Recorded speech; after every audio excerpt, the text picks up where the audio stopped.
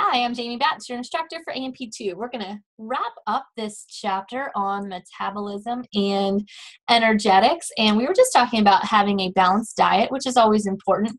And I urge you, if you have never done any diet tracking before, do it, right? Use one of those like fitness apps, like MyFitnessPal or My Big Fat Secret's one of them, or even just getting one of those fitness trackers, like the little wristbands that keep track of your steps. Very cool to see how many calories you're burning, how many steps a day you're actually taking compared to what you think you're doing. And in those fitness apps, you can also input the food that you're eating and the water that you're drinking and all of that. So it gives you a really good gauge on how much you're actually bringing in and using.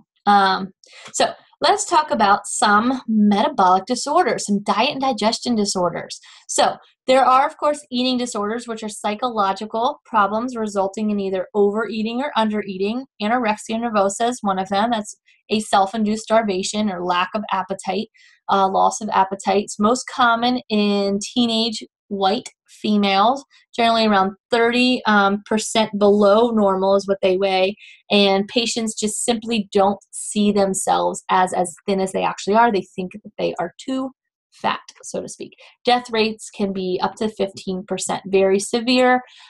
In this case, people don't die of the starvation. They're more going to pass away from complications with their organs, not lack of food. So very skinny.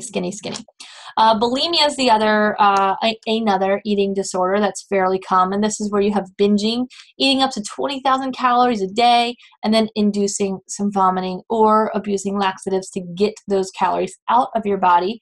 Diuretics, right, flushing all of the water and substances out of your digestive tract. It's much more common than anorexia.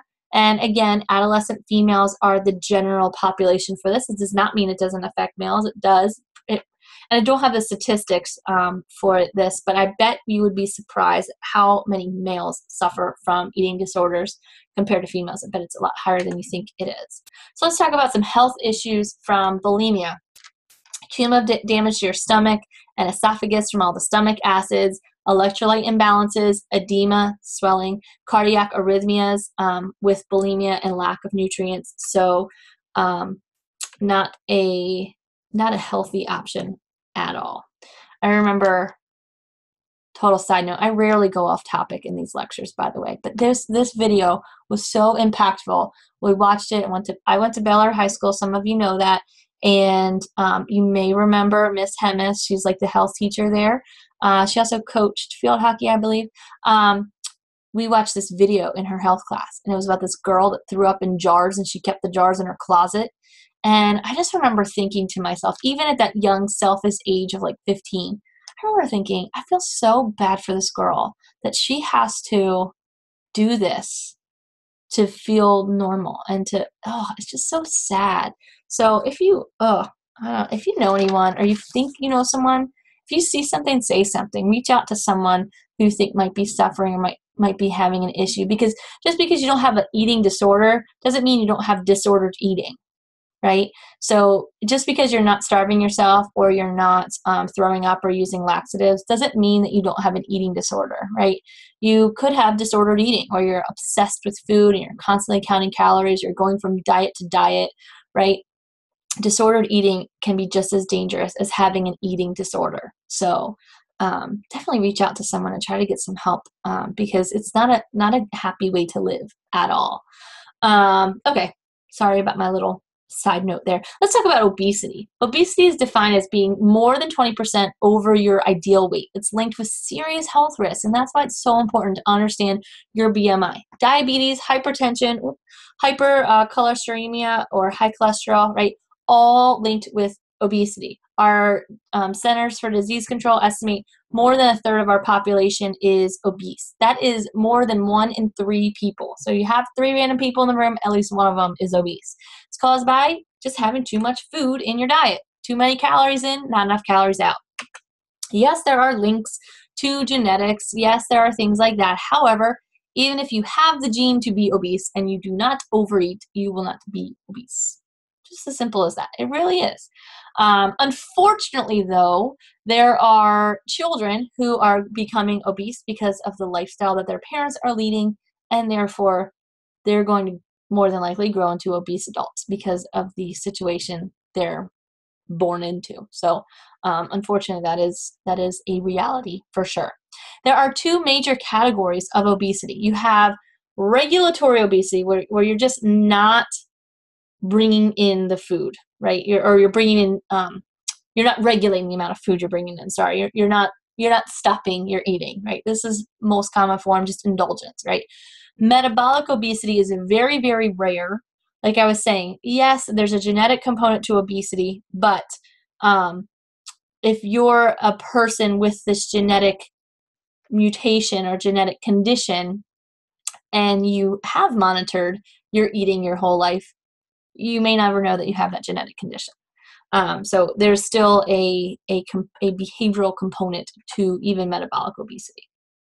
So let's talk about elevated cholesterol levels. It's associated with the development of atherosclerosis, right? Coronary artery disease, hardening of the arteries.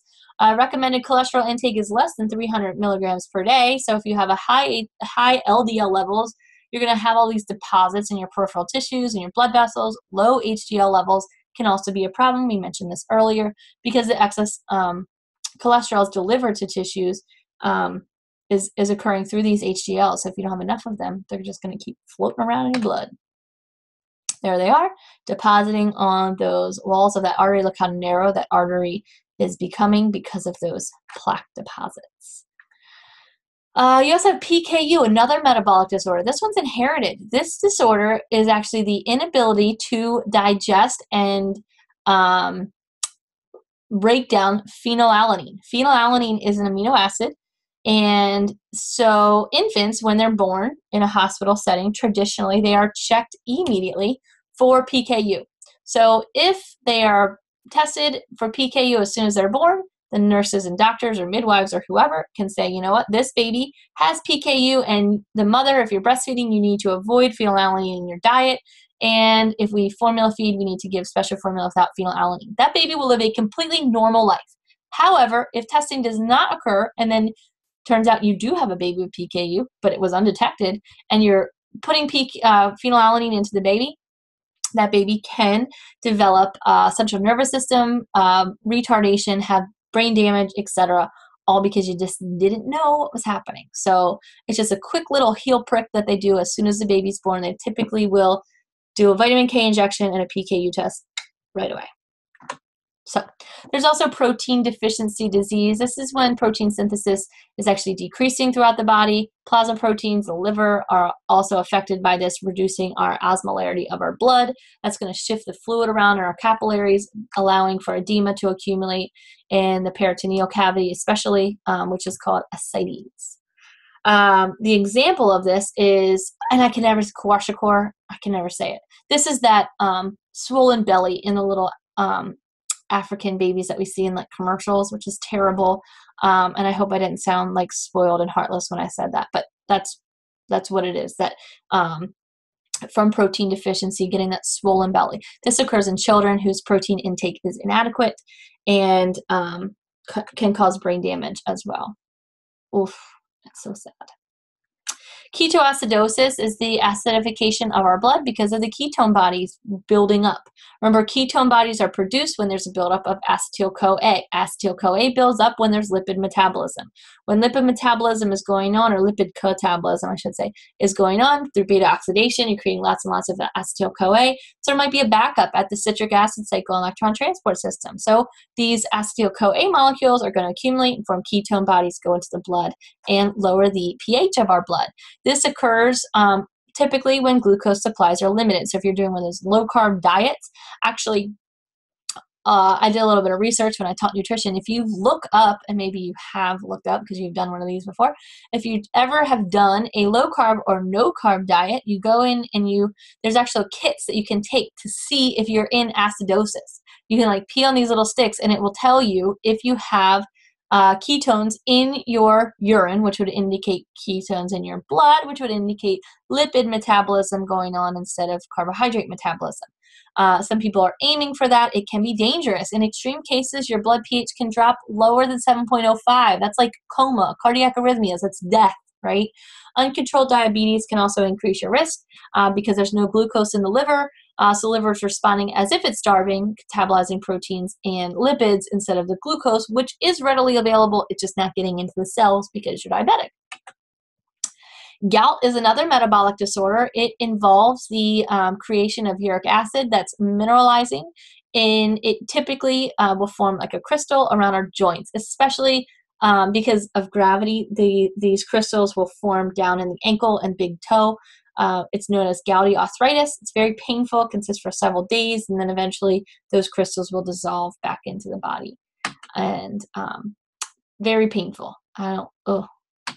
You can pause the video here, go back and review this section. Actually, I think I'm going to stop it here because our next section is coming up on energetics and thermoregulation. It doesn't quite relate to nutrition. So have an awesome day. Bye.